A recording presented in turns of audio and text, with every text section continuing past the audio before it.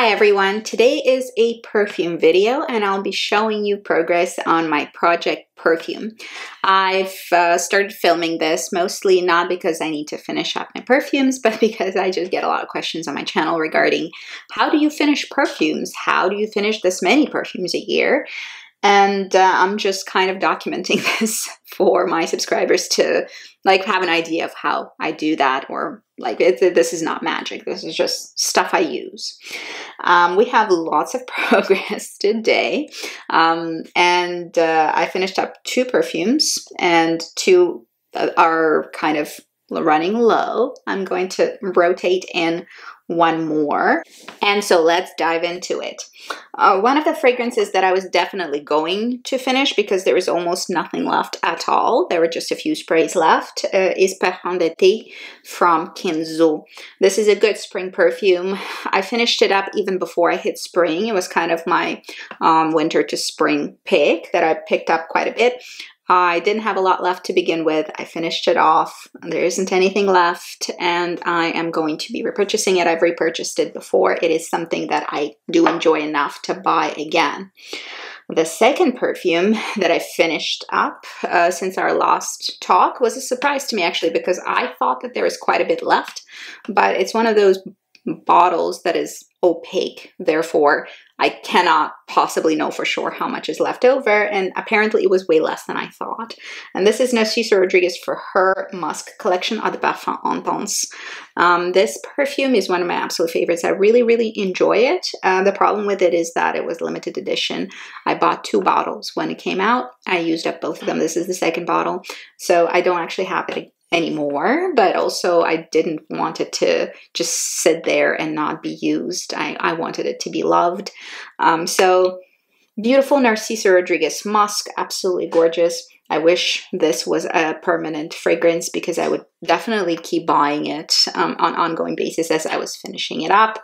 But unfortunately, it's just one of the perfumes that is no longer available. So let me know if you know anything that is a dupe or a similar fragrance to the Narciso Rodriguez for her Musk Intense. And if you do, I will be forever grateful because I have found this scent for like hundreds of dollars on eBay, and I'm just not doing that. So this is done, and the only way I knew that it was done is I kept spraying it and nothing else would come out, and it's empty to the sound. But photo opaque bottles are awesome because they do keep fragrance fresher for longer, so it's a very good thing if you have photo opaque bottles. But the downside is that you have no idea when you're running out. Not at all. So this one is done as well.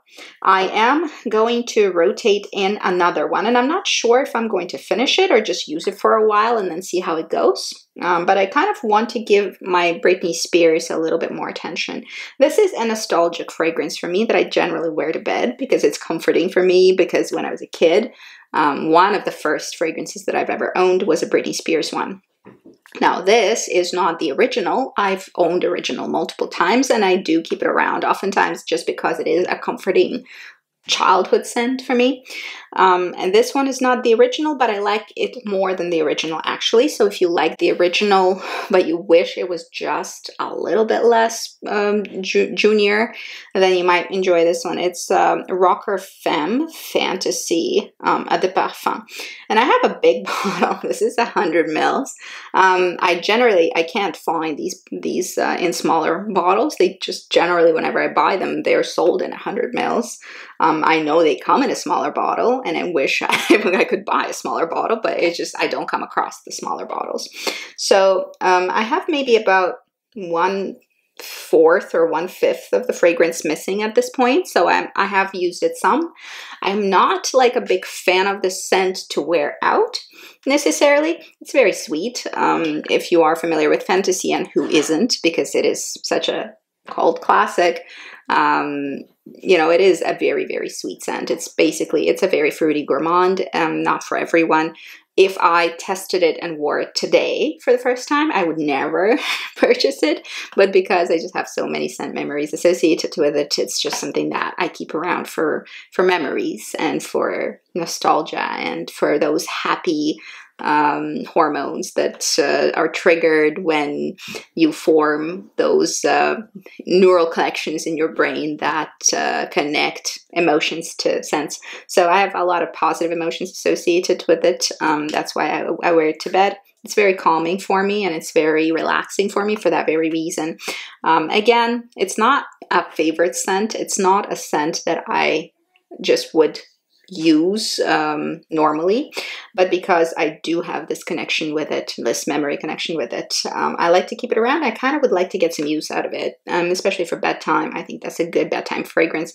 My husband loves this type of a fragrance, something sweet, edible, and as just like much of a cookie dough scent as possible. So this is a nice pick. I think I'm going to rotate it in and use it for a while, probably rotate it out eventually, but I'd like to sort of pick at it a little bit. It's kind of fun to have something like that in there. Then we have the Aryan Lilac Path. This is a quintessential spring fragrance for me because it smells exactly like lilacs. It basically smells like a lilac bush. Very, very authentic, very solid floor, very particularly high fidelity scent. So I like it a lot. When I started on it, it was about halfway through. I've used up some. I think I'll keep it around for another month or so, and then keep the rest for later, so to say. And when I say for later, I mean for next spring. I only wear it for 1 or 2 months of the year, but I do wear it on a heavy rotation for those couple months. I don't actually want to finish it off right now. I just want to use some up, and I generally reach for this fragrance a lot in the spring. So very pretty scent, very quintessential spring to me. And I do actually enjoy the presentation. The bottle is very beautiful. If you are a fan of Armani bottles, the Privé, it's kind of similar. They have a very similar aesthetic with Aran. So, you know, if you are into that, so if you are into collecting bottles, this is actually a very nice one to have. We'll continue using it, but obviously I have been making significant amount of progress. I have been using my Chloe Roses scent. This is a small bottle and it was not a lot here to begin with. I am almost done with it. I do not believe that it'll survive until the next update. I think I'll be done with it.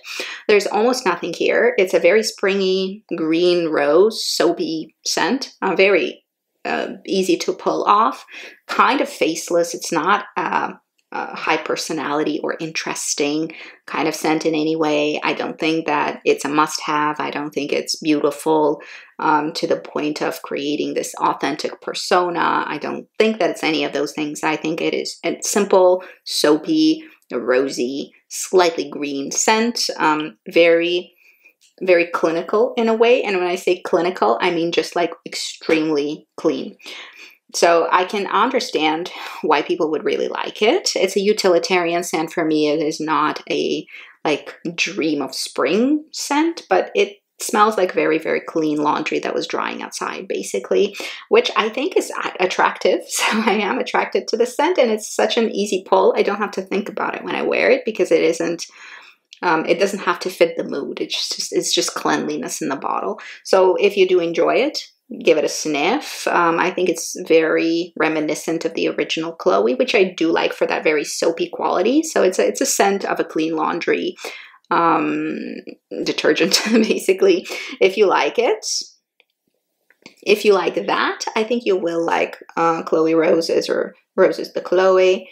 I don't have much left. There's very, very little here that is up for grabs for using up, which of course is going to be nice and easy for me to finish off.